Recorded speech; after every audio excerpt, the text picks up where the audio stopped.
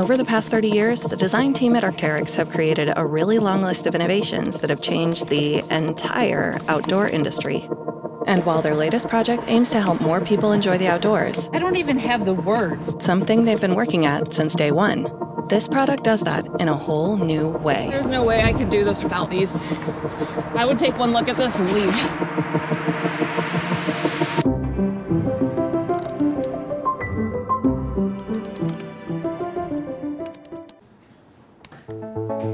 Deep in the heart of the Arc'teryx Design Center sits the Advanced Concepts team. They use their diverse skill set to solve problems that most people aren't even thinking about yet, and find the next game-changing innovation for Arc'teryx. We're not too far from startup or that kind of entrepreneurial spirit where we're really just looking to get sort of deep-rooted innovation and culture here.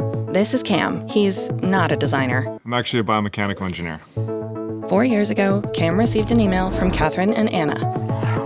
They were working at Google's innovation center called X, on a wearable device to help with mobility in the mountains, sort of like an e-bike for hiking. Anna and Catherine's team evolved into Skip, a 12-person startup in San Francisco. We were kind of grappling with who is this thing actually going to be for? And we found time and time again that those are people who used to be incredibly active in the outdoors. And over time, for many different reasons, that sort of started to go. Movement is so core to the human experience, so we're really motivated to help keep people experiencing physical activity, and that will hopefully help keep their long-term mental and physical health really strong.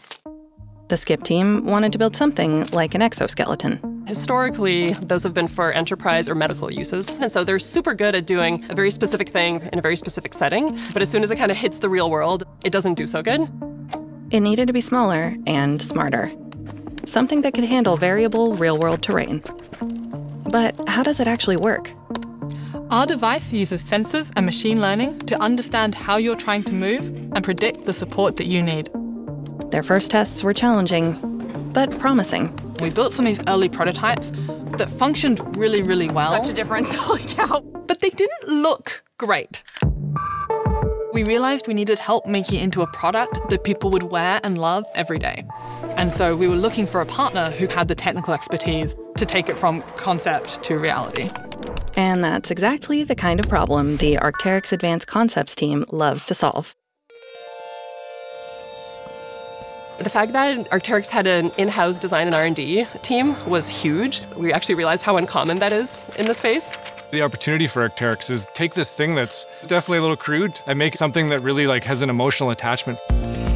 When we first saw the design, it was really intimidating because we don't do robotics, we don't do machine learning. But when you unpack the problem, it was really familiar to us. You're looking at users that want to get outside and really see them light up when they understand that this could really help them overcome obstacles or achieve goals. Early on, Cam brought in Dana, design developer at Arc'teryx. She is the type of person who customizes everything. I made a custom glove, cuff, wedding dresses, backpack. Did make my own pair of mountain bike pants because I wasn't able to find those in the industry that I liked the fit of. To figure out what they needed to make, Cam and Dana did what they do best, ask big questions. Like, how do you fit an exoskeleton into a pair of technical hiking pants? Luckily, it turned out a lot of the solutions to new problems could be found in old problems. We've really leveraged the experience in the building and a lot of the technologies that we've worked so hard to develop. Like using the method Arc'teryx invented in the 90s to shape a hip belt on a pack or a leg loop on a harness. And then applying that same method to create cuffs that can support bulky electronics and still fit comfortably around a person's leg. Having to fit gear under a piece of apparel is not necessarily new for Arc'teryx. You know, we have to make our pants that fit over a ski boot. And we know a lot about how something hard is going to abrade against the back of a material. But the parts that were unknown was kind of introducing electronics into that. Arc'teryx and Skip worked in sprints for weeks at a time. That you only have that much surface area. Refining and tweaking. Here, the IV lives. There's one on the back. And refining some more. Yeah, can't you see it's going really well? Producing some really out there prototypes. Eventually, the teams were ready for the next big step. Taking the prototype from here to here. I think the chief is the best muse for this because it's not easy. I think there's a lot of people that aspire to do it. And then it obviously being local and There's a lot of technicality to that hike and, you know, empowerment feeling when you get to the top. Turns out combining hard goods, soft goods, engineering, machine learning, and then taking all that up the Chief creates some challenges. When we first climbed the Chief with the device, I think we broke like 3 of the 3D printed plastic parts we had done. We've had times where we're halfway up the Chief and one of the legs of the device stops working. I think getting it out of the design center really helped fail fast and iterate. One of the things they learned, testers wanted to use this like a heavy backpack. You wear it when you need it. You take it off when you don't. So the team asked, what if we made the motors at the knee removable? And because every element of this product is so interconnected, that decision started a domino effect. It's a bit of a roller coaster, I think. Disappointing, and then it's a little daunting. But then I think something is really impacting the user experience in a meaningful way, then it doesn't matter that it's going to have those domino effects. So the team got to work.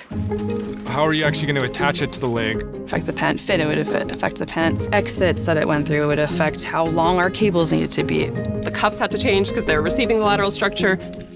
And take the old machine learning models, transfer them to all this new data. Days of just grinding, building, iterating, failing. Yeah, it turns out that this is really complicated.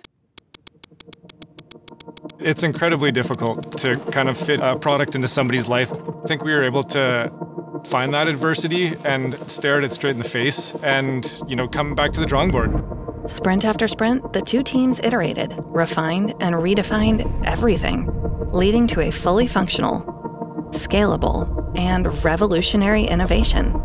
The Mogo by Arc'teryx and Skip. The big questions had finally been answered, but the why had always been clear. It's kind of crazy. I can definitely feel it. It's like you think you have to deliver a certain amount of force and it just helps you. Yeah, it feels good. No, it feels good to be doing this.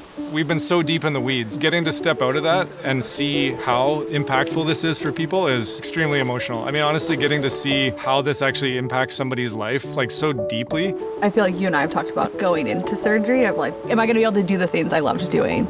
Since heart surgery, it wasn't even a matter of life and death. It was just like there's all these things that kind of make up my life, and have something like this and just know that you can kind of return to doing what you love is pretty powerful. That's good.